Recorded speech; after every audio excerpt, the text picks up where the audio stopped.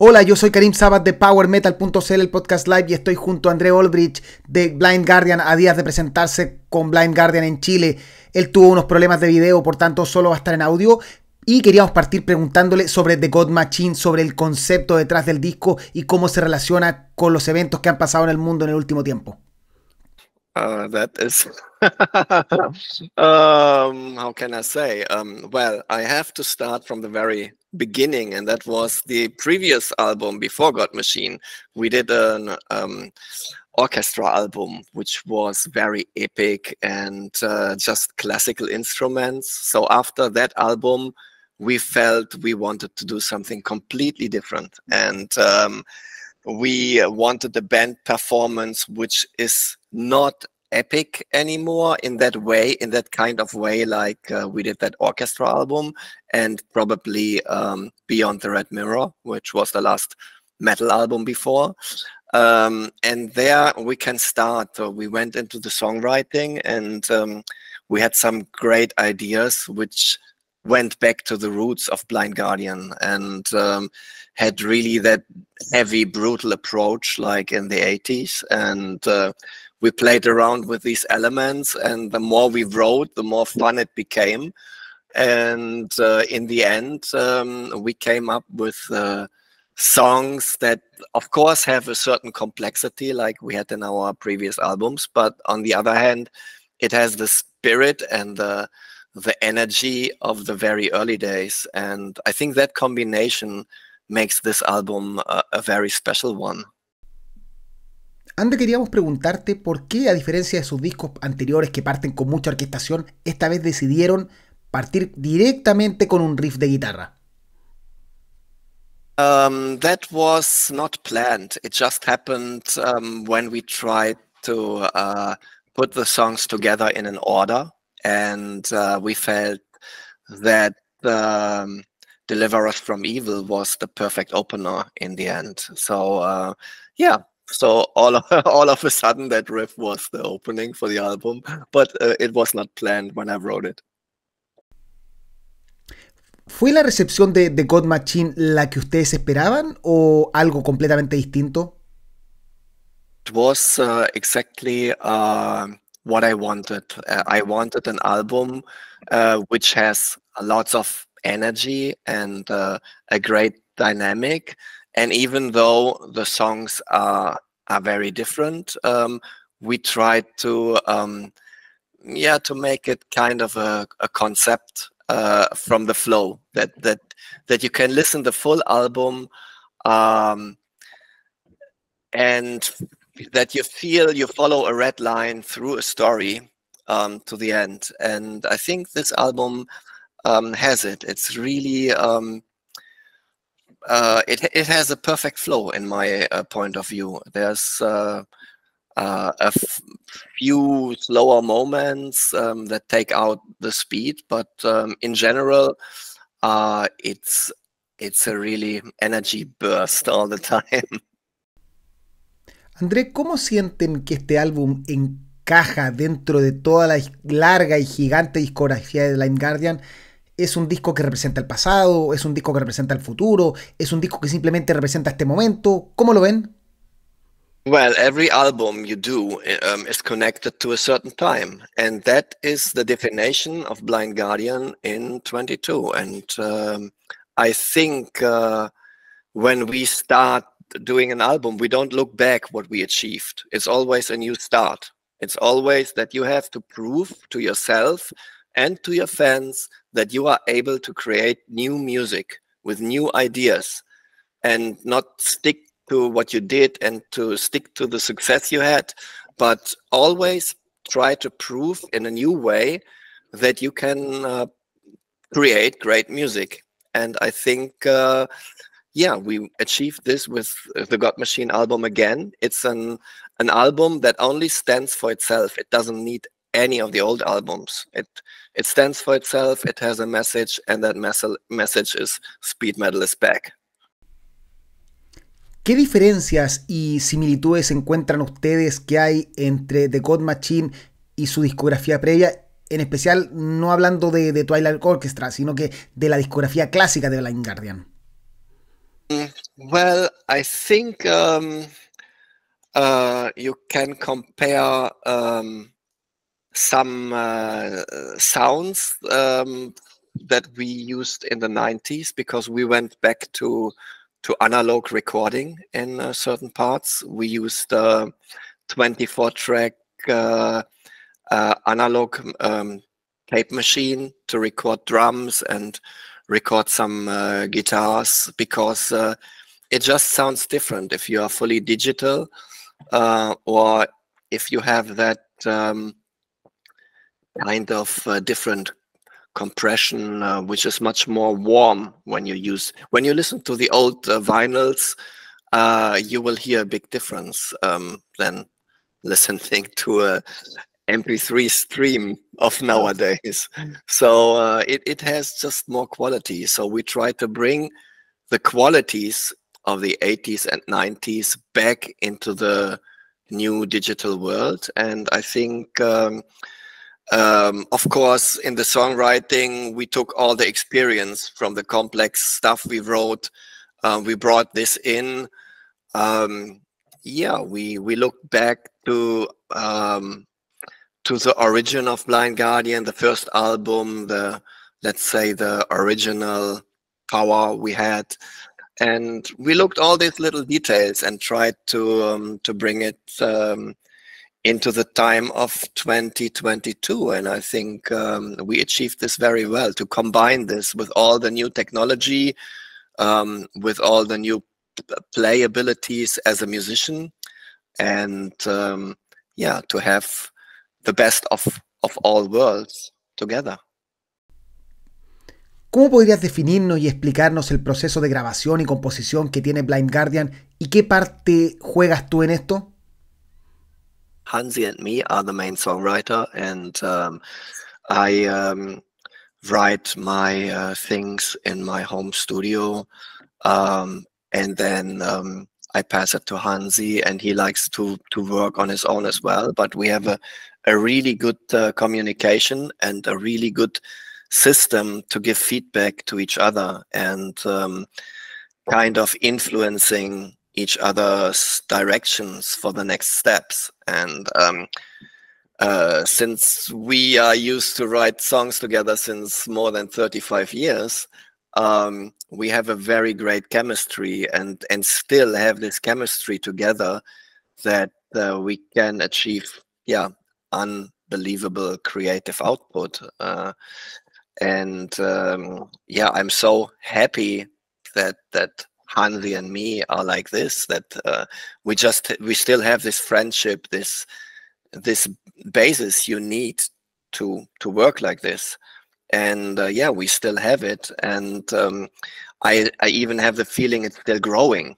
We are not in the end. There's still many things to expect from us. We always increase our work level, techniques.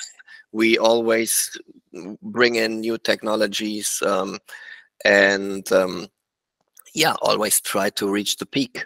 And we are very enthusiastic. We are very passionate, and what we do comes from the heart. We would never do something for money. We only do what we love, and what really comes from our heart, and with a love for music. And I think that is, in the end, what our fans appreciate, that they feel that this is real, and that is not just some fake music to make some money, but that this is real passion.